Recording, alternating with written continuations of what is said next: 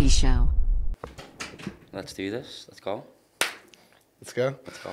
So, welcome to the On One podcast. It's obviously our first rodeo. It's not your first one, is it? But it's for me. Good to be back. Good to be back. First time being on a podcast. My name's Eliot. Liam. Name's Liam. Yeah. And we've been big promoters, event organisers for quite a number of years now. Too long. Yeah, way too long. And I guess the reason the podcast is called On One is because we are always on one. We're always out, always partying. Last night, I'm hanging up my ass today. Yeah. Really rough. So that's yeah. So I don't know if you want to talk a bit about yourself or like your background, and then I'll do the same. And Yeah, we'll well, flow from there really. I think why we've clicked so well, you know, as mates, and you know, I see it as a brother right now as well. Obviously, we've been doing the same thing for like nearly 10 years. Yeah, you know, yeah. promoting. You were promoting in London. So obviously, what I do, I've got a business called Ombre Exclusive Parties. I've been a promoter, lived in Spain, Dubai, England for a very long time, and obviously when I was in Dubai, I sort of made the decision to come to Bali to sort of, you know, just find myself again. You know, I sort of lost myself in Dubai. You know, being around certain people, and you know, Spain was the same, and so was London and England as well at the same time. But when I've come to Bali, I just knew this was home, you know, and sort of found myself, you know, meeting good people. The energy here is different, and I hear it a lot from a lot of people who come to Bali. It's the same for me. Like because you've been here nearly, how long have you been here? been here just over 3 years now. Like, so the thing is, for me, like I was a big promoter in London. I had a whole team in London, and we were promoting, and like I thought I had a happy life. I was enjoying it. And it was only really until I came to Bali and noticed the energy, the people. There's not the same. There's no pretentiousness here in Bali. People are just genuine. But it is what it is. Everyone's here for the same reason, really, aren't they? Like everyone you meet is just a real good person. They're like real people, you know. Yeah. And like people with nothing are just so happy. Yeah. And I feel like the world at the moment now, everyone thinks they need that lifestyle, or they need certain things, but you don't need that in Bali. You know, I'm just on my NMAX and just happy, you know, on a day-to-day basis. It doesn't matter like where you came from, your background, anything. Everyone doesn't really care about that. Yeah, That's what I love about this place. And I met such a great group of friends. Came here with my cousin as well. And obviously, I started LOV Events Company here. So what does like LOV stand for? Like, you know, obviously just explain like what you know, you say the Love Show and stuff, and people like what is LOV and so I mean originally LOV was our promoter team name in London. I started that with a group of black French guys, the main guy being Joel. Hopefully he'll be out here soon, so we can have a little chat with him on this podcast as well. 100%. And I actually asked him what like, because he actually came up with the name Love originally, and he was like, love is slang for money in French. Okay. At the time, so but it's also that's originally where it came from. But then I did not know that. But to be honest, it's kind of, I feel like it's all kind of happened for a reason, because we kind of came to Bali and continued LOV to another level. We started the LOV Show, which was a YouTube channel about us and all our friends coming together as a community and enjoying ourselves, and it was. We started doing parties here just for the fun of it, because we just love to party, just like you do, and like it became love, as in like just connecting everyone together and having a good time and bringing people together. That's it. That's what LOV was all about, and that's what it's going to continue to be about. And obviously I'm very talented at what I do. You are top promoter. Yeah, top promoter. Top shagger. And then I met you, and then you pretty much had a similar life, had a similar sort of brand, and it's mad where it's come to now, isn't it? Yeah, because I originally met you, didn't I, on your rooftop about, how long ago now, 3-4 months ago? Yeah. And then we just clicked. Yeah. And then from there, we've just been enjoying life, you know, building on things. Like, we've got some big plans, you know, you've got your launch coming soon, haven't you, for Halloween? Yeah. Because there's a big, massive Halloween event on the 27th of October, which you'll be launching as well, like your sort of lifestyle brand as well. So we've got a massive villa called Sabre Estate, and it's the gaff, isn't it? It is the gaff. It's the best villa I've ever seen in Bali, and we literally, I remember when we walked in there, and we were just like, this is the one. It is. And we've been lucky enough to have been given the opportunity to throw the event there and launch the other side of our business now. So we're not just doing events and parties, we're also going to be doing a whole lifestyle brand where you can come party with us, and we can book villas for you, concierge, police escort, private security, yachts, the whole shebang really. And we just want to kind of bring everyone together and just show the Bali lifestyle to everyone all around the world. So I guess that's what it is. I think, like, people think it's so far away, you know, but like when you're here, you realise like it's the place of opportunity as well. Yeah, exactly. Like, everyone's here for different reasons and stuff, but everyone wants everyone to do well. You know, it's that type of place. It's not like where like people are enemies or people get jealous if you're doing certain things. Everyone supports each other in their own aspect, you know. So the Halloween thing's big, but it's just gonna be like a domino effect for everything. It is. It's gonna be big. And we're definitely gonna be on one. Yeah, that is why we call it the On One Podcast, because we're always fucking on one. Yeah. It's like tonight you go again, don't you? 5, 6 days a week. I'm so hungover today, man. Honestly, lad. Wow. It is. It's funny doing a podcast hungover, to be honest. Yeah, it is. It is. But like, it's like Bali's not just this place to be on one and party. There's stuff for everyone. Like you literally can go to north of the island and camp on a volcano. You know, you can go to Uluwatu or any beach in Bali and surf. It's like there's so much to do. It's not just a place to be on one. I've been fortunate enough to travel all around the world thanks to my family, and just like I've never found anywhere as balanced as Bali. Exactly. I feel like it's the perfect balance of any sort of lifestyle you want. I hear so many times people coming here and saying, I'm coming here for a quiet life to get away from all the stuff that you have in all these first world countries now. And I remember when I met you, you also said a similar sort of thing. And I mean, I've got you on one again, but because obviously when I first come here, I saw they come here to as I've been doing events for like 9-10 years, being a promoter, always out like 4 or 5 times a week. Just I had that sort of lifestyle where I was on one, as I say. But when I first come here, I was completely sober, 3 months. Just enjoying like life. I had a complete detox off the events as well. Just sort of took a little bit of a step back, but as I say, when I met you, it's given me that opportunity again to sort of, even though I'm on one, it's given me that that fire in my belly again. To do well and to succeed and start doing big events and providing that lifestyle again. But this time I'm not doing it for like the money or the the interaction. I'm doing it because I enjoy doing it. I feel enjoy. that's the way you have to do it. Anything in life, like I can't remember who said it to me recently. They said like, if you're doing something to make money, you're never gonna make that much. That's money. what I'm saying. If you do something with passion and you enjoy it, and you just build and live for the everyday and just doing little things, is gonna come. That's it. Like it's the satisfaction when even for like the Halloween and stuff. I just want people to have a good time. That's the main thing why I've always done it. Like creating the art as well, like the production and like getting that satisfaction when you speak to someone at your event and go, you're having a good time, and they're like, this is the best night ever. Because a lot of stuff now in England and just anywhere really, it's not all about like getting a table, getting bottles. It's more of an experience. When you walk in there and go like, what was that like? I think that's what's made us stand out as well here. Like 100%. Every event that we do, we don't just do, like you said, it's not just your tables, your DJs and a dance floor and bring people. It's about, you want to walk away thinking like, that was one of the best nights I've ever had.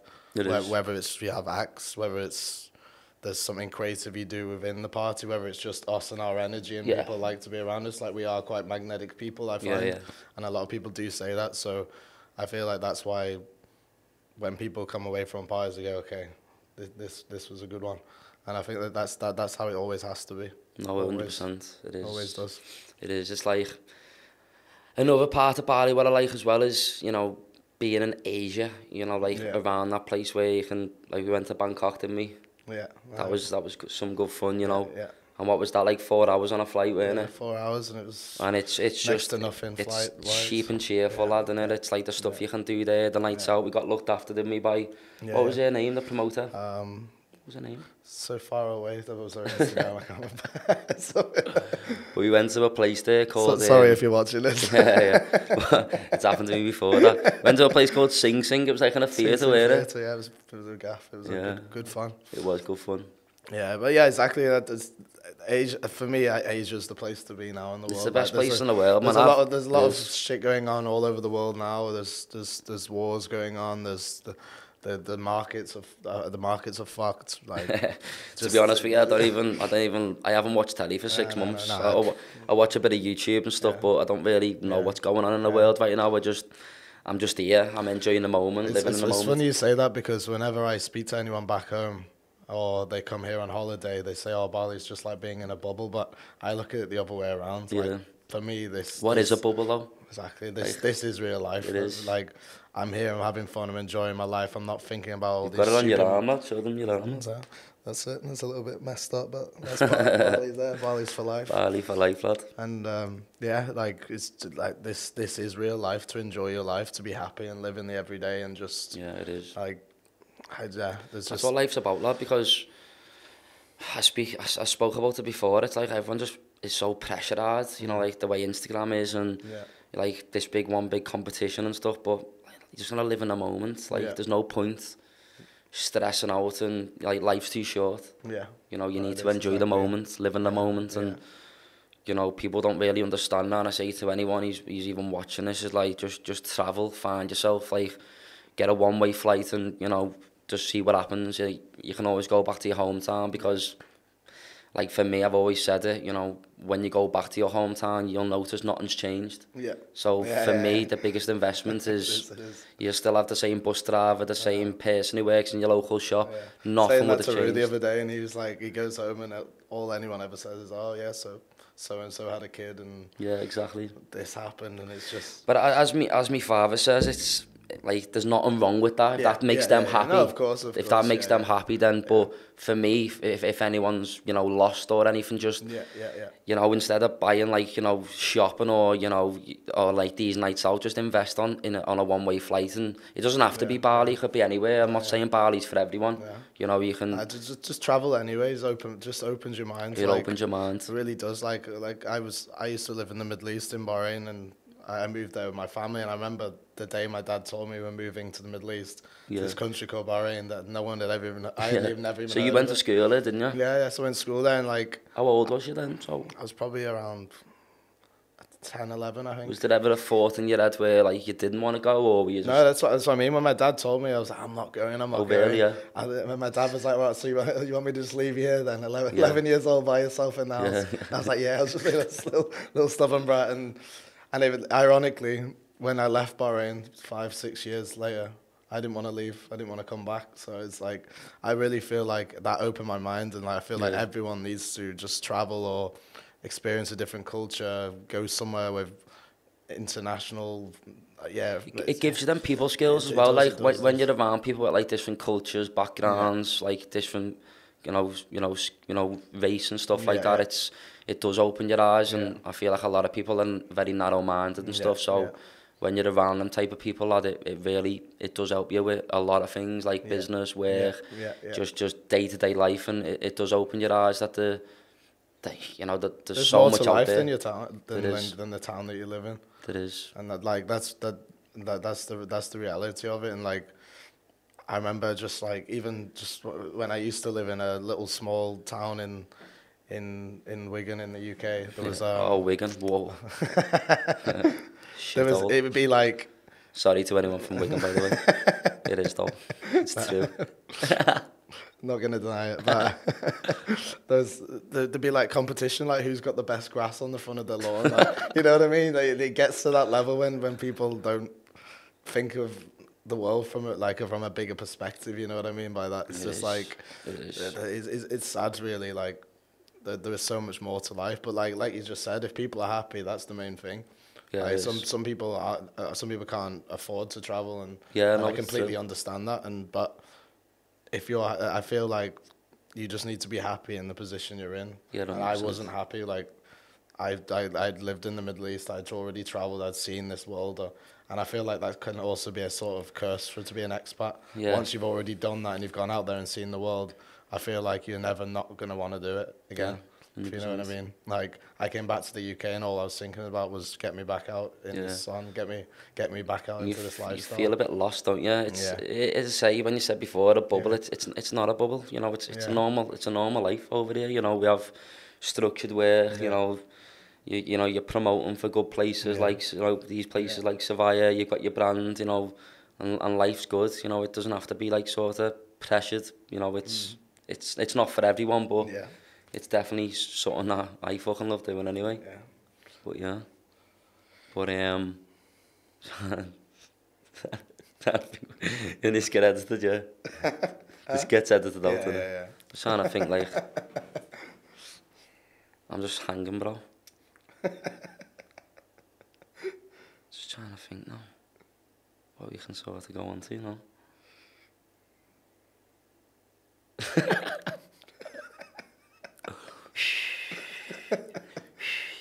Nah, we talked about a lot of good stuff, to be honest. It's only been on for like 20 minutes, don't it? Yeah.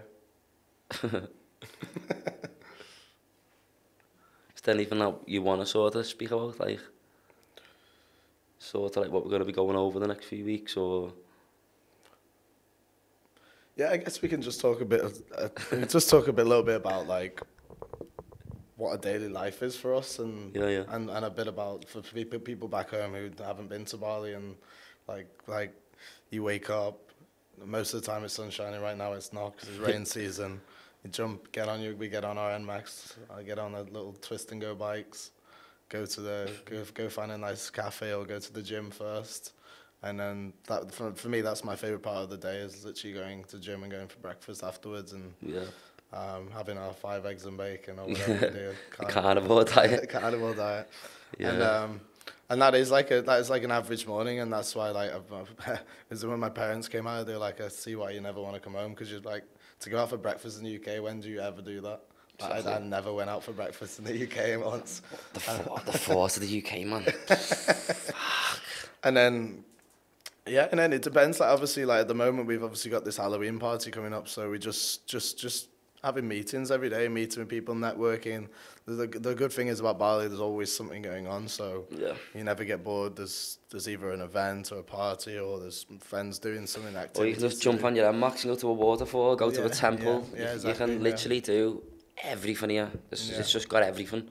Yeah. Like it's literally got everything you need. Yeah. Literally, like there's not a day that goes by where you can sit there and go, oh, I'm bored. There's so much to do, and we're them type of people where like we get up and go, because we've always been like promoters and doing events. We're sort of them type of people that we need to be doing something all the time, and Bali's got that, and also as well, it's like it doesn't. It's all cost efficient as well, where it doesn't cost you much. You know, you can jump on your NMAX, which costs like £5 English to fill up for like, might probably last you for the week, and go to a temple that costs you 100k, which is like, what is 100k now? It's like the market's a bit exchange rate's a bit fucked. It used to be about £5, 100k. Yeah. So no, exactly. And then like even like rent here, like what are we paying, like 5 mil a month. Yeah, because I feel like a lot of people get put off with the flight, you know, even from England and stuff. That's probably the big expense. That's the biggest expense, because when you're here, you can do everything on a real budget. Yeah, you can do, or you can spend a lot of money here. It depends what sort of person you are. Depends what you want to do. Yeah. But that's what I've noticed here as well, because where we are, the people that I'm meeting, it's like, you know, people from America, Australia, you know, like places like Jakarta, like these, there's real big people. It's opened a lot of doors for me in a lot of ways, and I feel like, you know, networking is priceless in that way, you know, with the people that you're meeting and stuff. So it is that type of place where it just opens every door possible, no matter what you do. If it could be sales, could be a promoter, you could be any type of job role, it's all there for you. Yeah. You know, it is that type of place. It really is. But as I say, it's like we're just constantly on one, aren't we? It's getting to that point where, like today, I'm so hungover, lad. Like, my head's so sore, bro. Like, honestly, lad, don't even know how I made it to the studio today. Drinking too much. It is. It was a good night, though. It was a good night. It was. You have to. I think that's like I've been saying it because everyone's like, oh, like, how do you do it every night, all the time? And it's like, first of all, I love it. I enjoy it. Yeah. I love going out. I love partying. I'm not going to deny that. Secondly, it's one of them, like, people reciprocate energy, and like we're those guys who would always just have good energy when we're out. And I feel like whenever we're not drinking or we're not really on one, people notice it. Yeah. What's wrong with you? Like, you know what I mean? And then it's also hard as well. Like, you're going out and there's always someone handing you a shot. Yeah. Someone saying, "Come on, let's have a drink." It is. It's one of them. But like, to be honest, the best thing about what we do is, like you just said, the networking aspect. The fact that we are out 5-6 days a week, because that's 100%. Like, we meet everyone. Like, it's not there's hardly any place I go in Bali where I don't know someone in the place I go into now. Exactly. And like that is valuable in its own way, because people realize what you're doing, you realize what other people are doing, you network, you meet interesting people all the time. It was like the other night when we were in the mailroom, and then the guy told us about that idea he had. Oh, it's yeah. Like, do you know what I mean? That came out of the blue, and it's something that we could potentially go ahead and do. And it's like, that happens all the time here in Bali as well. I feel like everyone's always in that sort of creative mindset as well. 100%. Everyone's entrepreneurial. Everyone wants to make it. And like, that's the other thing I love about this place, is that like no one's just settling for nothing, if you know what I mean. It's got that. It's You either have people here who have already made it, or are trying to make it, and they're doing everything possible every single day to make that happen. 100%. It's that type of place. It is. I recommend it for anyone, and that's what we sort of want to do the podcast for. We want to just sort of give people that sort of, you know, people message me all the time, like, oh, what's Bali like, or looks like you're having a good time, this and that, and that's the reason why we sort of want to do this podcast, to sort of like, you know, show people, like, and explain to people what Bali is and what we can, you know, what there is to do here. Yeah, and I feel like this first podcast is probably a bit more serious than perhaps other ones when we get other people on. But I feel like we want to build a report, don't we? And, you know, explain our relationship and we, you know, what we do and Bali, and just kind of explaining to people like what it entails having this lifestyle, and then we can. I feel like this is obviously going to be first of many podcasts, with like getting people on and just asking them about what they do, and have a little, and you'll start to see that there's so many characters and funny people in Bali, just from all over the world, and even some of our mates, like Rue's a funny character. Everyone's a character. Everyone's a character. So. That's what Bali's like. Everyone is just a character. Like it's got that buzz about it. Like no one's here, and just like, you know, if you're walking down the street, everyone's saying hello, and it's got that vibe. It's like where you know, you might be in England or somewhere else where, you know, you might get like a dirty look off someone, or if you look a certain way and stuff like that. But Bali's just saying hi on the tube, they'll be looking at you funny, won't they? That's what I'm saying. In England, if you try and have a conversation with someone, they think you're weird. You know, but here, you speak to anyone and everyone, and you know, even just the local people here are just so like genuine. You know, it's like, even when you see people with, like, as I said before, with absolutely nothing, and you've always got a smile on the face, and that's what life's about. You know, people forget about that, where, you know, it's, you might not be here tomorrow. You know, it's that's what you need to do with life, and you need to enjoy it and have that. As I say, even though we're on one all the time, we have routine, don't we? We're in the gym every day. You know, we got recovery. You've got, you know, it's life's about balance. Do you know what I mean? I don't think I'll be like this all my life, but at the moment I'm building. I'm you know, I'm enjoying at the same time, and then, you know, one day I hope I am happily and in like a relationship and got like a nice life and stuff. But at the moment I am just on one, enjoying what life's about, lad, isn't it? Yeah, that's it. It is.